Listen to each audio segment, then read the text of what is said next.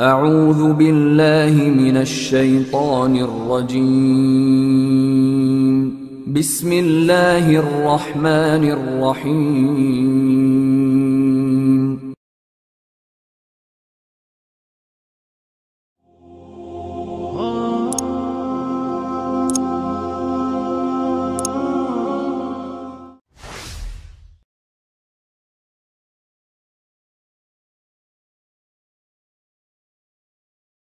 Because when I was a Christian, see, I wasn't nice like you. You're nice. I was tough, you know. Because I thought I had to save the world, I'm going to go out and preach a message. And, you know, I'm still a little wacko, don't get me wrong, but not near as bad as I was. What I found, and this is important to know, what I found was in my Bible first. What I found was in my Bible first. Because I used to travel with a lot of the so-called preachers of Christianity. And some of the ones that I traveled with, they don't represent real Christianity, by the way, but I traveled with them and I learned that I couldn't trust them. Especially when they would pick up the Bible and say, the Bible says, the Bible says. And afterwards I would say, it doesn't say that. They say, who cares as long as the people think so. And so it bothered me so much that I started trying to really read and understand many different translations of the Bible. But they didn't match. So I said, obviously, you know, translation is not the real thing. I need to learn Koine Greek. I knew that the Latin, I'd already studied Latin, and I knew that the Vulgate was only a translation of Koine Greek anyway. So when I went to the Koine Greek, it was hard. That was really hard because those characters, they're confusing, you know. I don't know if you know Greek, but it's weird Greek to me anyway. Then I come to know that, oh, by the way, actually Jesus' language was a form of Hebrew called Aramaic, a form of Semitic language called Aramaic. And I had no clue what that was. So I tried to learn the Hebrew. Now, all along the way, I'm taking, okay, interlinear Bible. I don't know if you know what that is. That's when you have the word in English, and under it'll have the word in Koine Greek, and you can look it up.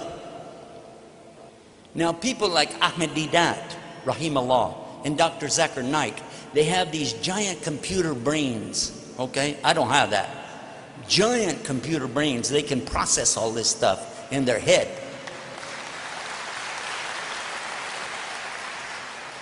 And I traveled with Zakir many times, and I have to tell you, he can really do that any time, but this is not my subject. When I was studying it, I came to realize that there was a book called Strong's Concordance of the Bible.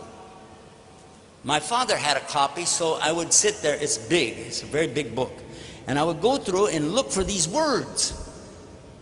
And then it will tell you in Koine Greek what's the root, what it comes from, and what it's related to, and where it's in the Bible. And then all of a sudden, I started discovering something really big. There's a whole lot of interpolation, because if you look over here, the same exact word means one thing, but over here it means something else. And then statements that people say about the Bible are not true. If I quote to you from what we have in the Quran, I can quote it to you in the Arabic language. But how many people do you know that can quote the Bible in the original Aramaic of the New Testament or ancient Hebrew of the Old Testament? Not very many people, right? But I want you to look, well, you're standing right there, Gabriel. Look around this room right here. Now, I don't know most of these people. Some of them know me from TV or something like that, but they don't really know me. But if I open this book on any page and I start quoting out of this thing, believe it or not, they will know if I'm making mistakes. There'll be somebody in this room that can tell you, no, that's a mistake. You said it wrong. But I'm just going to go to the first page. There we go. This is the first page. Hold it so the cameras can get a shot. Hi, guys. All right. What's the first letter? First letter in the first page. Anybody know? Tell us. Ba.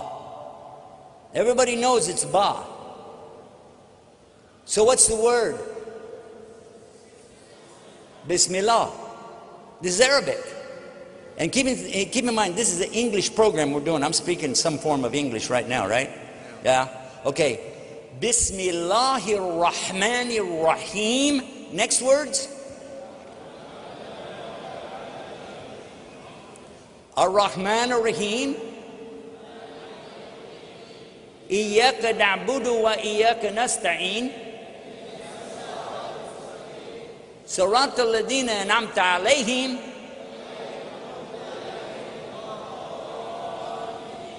Ameen. You don't have to say Ameen except in Islam, but you know. Anyway. Now you could say, Gabriel, oh, well, I mean, you know, that could be a rehearsal thing that people do every day. And guess what? You'd be right. You're right. We do say that. We'd say it every day, 5 times a day. We pray, but there are a total of 17 times we say it. So you could say, they just know that. But by the way, how about if I mispronounce something? Would they catch it? غَيْرُ الْمَغْضُوبِ عَلَيْهِمْ وَلَا ضَالِّينَ. Whoops. Huh? Ooh, yeah, alayhim. Huh? Actually, it's both because there is another pronunciation, but the common one. Now, I want to go to the other side though. I'm going to go to the back. I'll go to the back. That was the front, this is the back. أعوذ بالله من الشيطان الرجيم بسم الله الرحمن الرحيم قل هو الله الله لم ولم ولم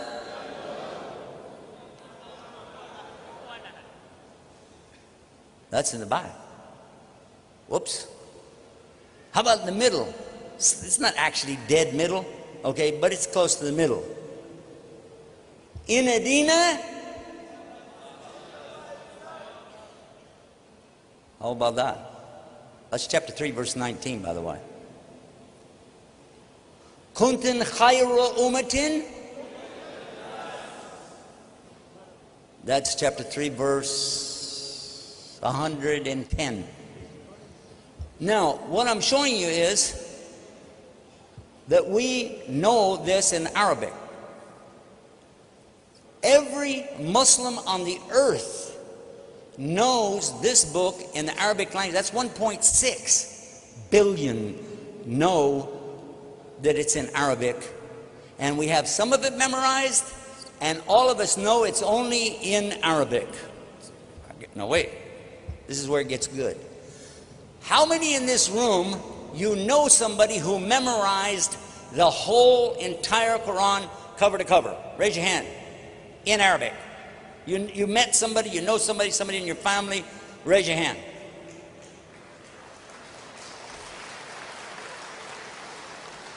I did this in a university in the United States. I said, now, for the Christians, raise your hand if you ever met anybody in your life who memorized the whole Bible in Hebrew and Koine Greek, and they just went, what? Is that the language? My point is not to put down the Bible. My point is to put down the people who lie about it. Because the more I studied the Hebrew and the Koine Greek, the more I began to realize that what I was learning from the Quran in English, I was reading English, Yusuf Ali, you remember? It was the same thing.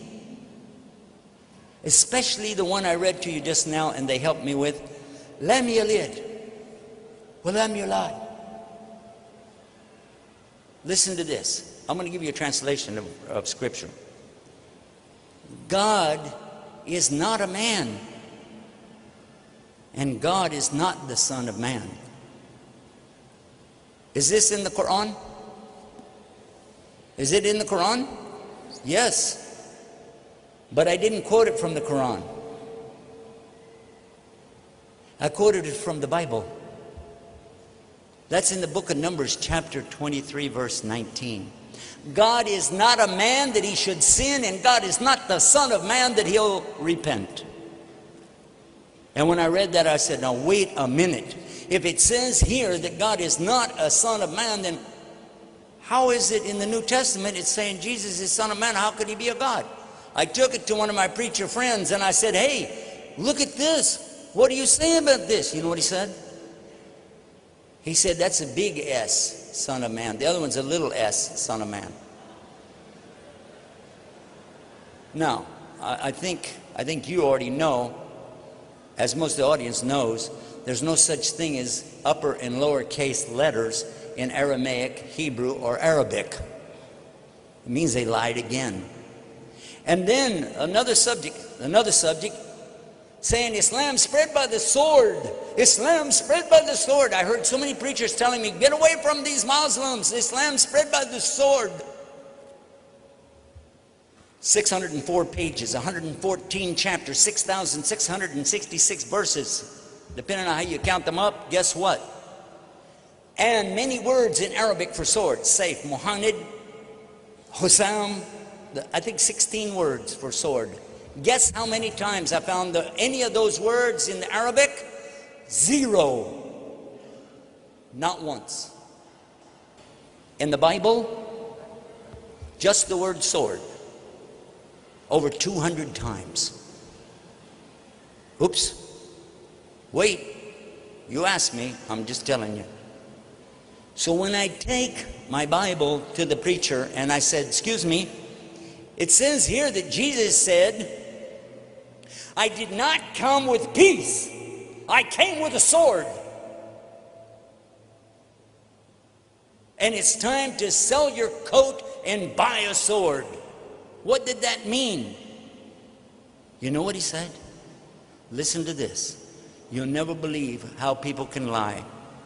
He said, don't you know this was done in Italy where they transcribed this stuff, the Latin, you know, it was in Italy. Rome is in Italy, don't you know that? I said, yeah.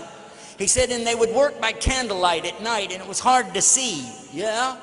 And while they were trying to translate, you know, put this down in the Latin language, you know what happened? They were eating spaghetti. Italians, they like spaghetti. And spaghetti fell down and it made an S. It was word. It wasn't sword. It was word. He said, I came with a word. Now, you know what's wrong with that? The word for word in Koine Greek is logos. Now, how did they turn logos into sword? By dropping spaghetti on it. And here, excuse me, but what does it mean, sell your coat and buy a word? What is it, a game show on TV? I'd like to buy that word right there for $100, please. What is this? And the more I talked to them, the more I could see lie after lie after lie. And finally I said, you know what? I don't need to be in a religion full of liars. But it didn't convince me about Islam yet. Where I got convinced about Islam is over a separate subject. And then the Quran and the Bible backed it up. Right there, buddy, in the heart. الله أكبر الله